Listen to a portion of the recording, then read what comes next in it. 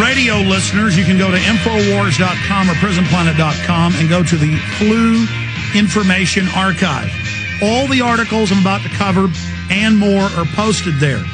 Do not believe a word I say. Verify everything for yourself so you'll know that we're telling you the truth. Here are just some of the headlines. Berlin doctors worried they could have to pay compensation for swine flu jab damage. By the way, it's been all over the German news that their military and their government officials get a swine flu shot that does not have any of the additives or mercury in it, and it's not a live flu virus in it. Young child with asthma given flu mist H1N1 vaccine at school against parents' wishes. We have the newscast on that. That's coming up in a few minutes. DHS sets guidelines for possible swine flu quarantines. This is from April 28th of this year. Under Executive Order 13375, lockdown of cities, mass quarantines, forced inoculations. Read the executive order for yourself. That is what Obama is implementing with this national emergency. That does not mean they'll actually carry this out. But they've loaded the gun. They've chambered around with martial law. Will they pull the trigger? Your response is being studied to see if you'll go along with this. The good news is over 70% of Americans in major polls, over 60% of doctors and medical workers and nurses all over the news are saying no. They tried to make it mandatory in New York. They sued, the medical workers and doctors did, and got that defeated. So this is an attempt by the establishment to forcibly inject us, and the people worldwide are saying no.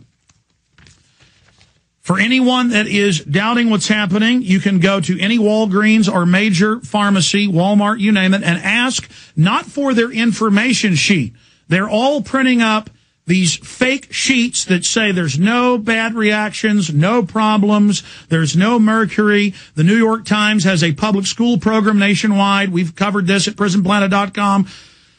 Where they say, oh, we're exposing the myths. It can't give you Guillain-Barré neurological disorders. It can't sterilize you. It doesn't have mercury. It can't give you cancer. When the inserts, and here's a shot of it for people watching at PrisonPlanet.tv, there it is from the H1N1 vaccine handout, mercury, and it goes on. You can go to FDA.gov, FDA.gov, FDA, the letter F, the letter D, the letter A, .gov, and read the 5 major injectable flu vaccines and the 1 nasal spray vaccine. They're all the same, except the nasal spray says it can mutate it and breed it even faster in the nasal cavity and can kill you, maim you, or allow you to spread it.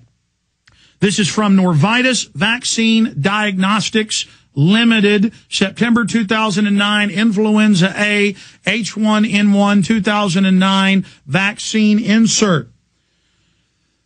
On the first page, Guillain-Barré syndrome has occurred within 6 weeks of recipient of this influenza vaccine. That's page 1. Page 2. It goes on to talk about that it is not safe for pregnant women, nursing mothers, and children less than 4 years of age. Antibody responses to the seasonal influenza vaccine manufactured by Norvitis were lower in the geriatric population than younger subjects. Warnings and precautions. That's in the glossary, section 5 through 5.4, adverse reactions, 6.1 through 6.3, drug interactions, 7.1 through 7.2. You need to go read this for yourself. Warnings and precautions.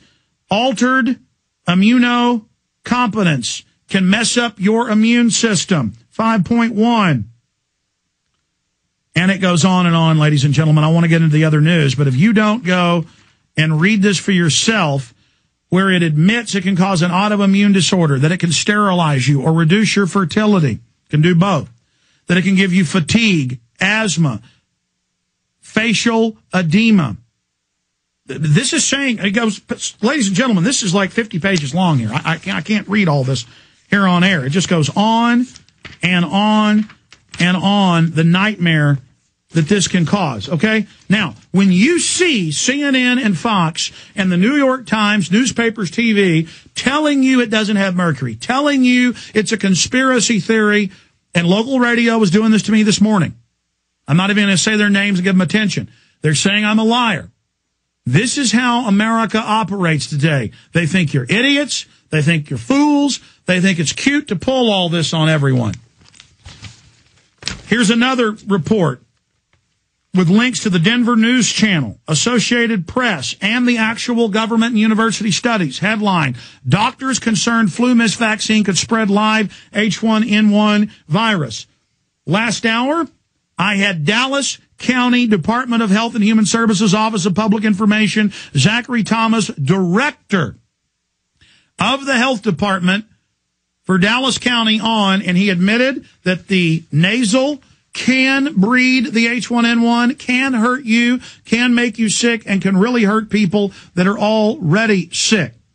So this is all there.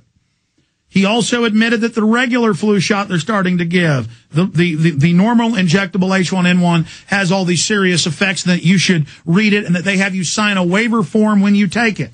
There's no denial about this. Here's another one. Normal flu jabs double the risk of catching swine bug. The Mail newspaper. It's also in the Toronto Star.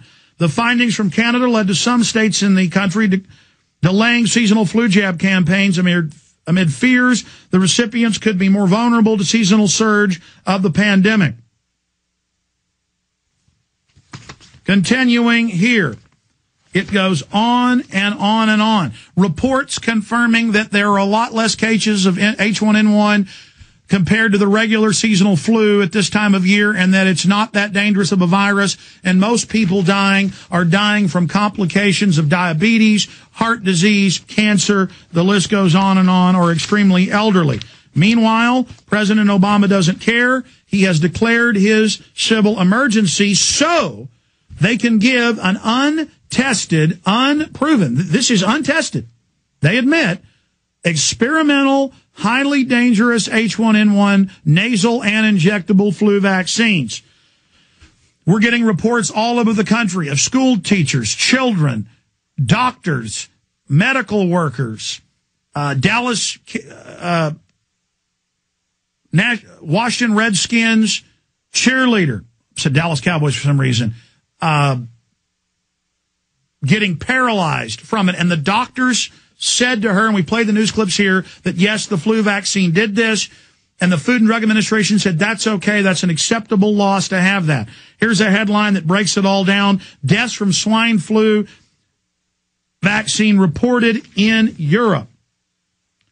Now, all of that said, we need to take action on this situation. And we had an earlier caller who talked about how he went out with simple flyers.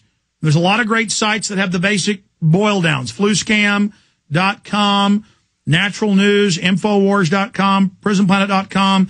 We have the basic fact sheets, the real fact sheets with links to government reports and their own admissions. Because they cover their butt. In the fine print, it says it can sterilize you, kill you, give you cancer, give you autoimmune diseases, kill you deader than a hammer, give you the flu, make you more than double susceptible to the regular flu or to H1N1. We just went over that. But to the public, they hand out in public schools fake sheets saying, oh, we're getting rid of the rumors. There's no mercury. It can't make you sick. We have a responsibility to stand up against this fraud and to speak out against this fraud and to say no to this fraud and to print up your own fact sheets off of documents you read and see, or go get the other fact sheets that are out there and to put them on telephone poles, to go and give them to friends and family, to go and paper your entire neighborhood, go and put them on people's front door steps. That's your right under the First Amendment. Don't let anybody tell you don't have that right. They've been running newscasts trying to demonize our listeners, putting up fact sheets about flu all over the country, especially up in Temple. They've had 3 news reports I've seen without even looking with TV attacking the folks that are putting these up. Carry a video camera. If you don't know how, to put something up on YouTube. A 10-year-old child can figure it out now. It's very simple. Use YouTube. It's the biggest. It's the battleground. They have more video views every day than all of their video sites and file sharing combined. Video it.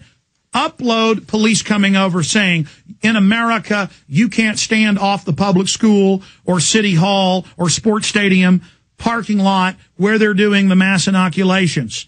When the police come over, say, my First Amendment right, officer, please don't violate my First Amendment. If they get in your face, I would recommend you go ahead and leave. You go upload it to YouTube. You email it to the police chief. You go a day later and file a complaint and file a lawsuit for them violating your First Amendment. If you don't leave, they will taser you, billy club you, and maybe even kill you. They're on power trips. They've been taught they're God. They've been taught there's no First Amendment.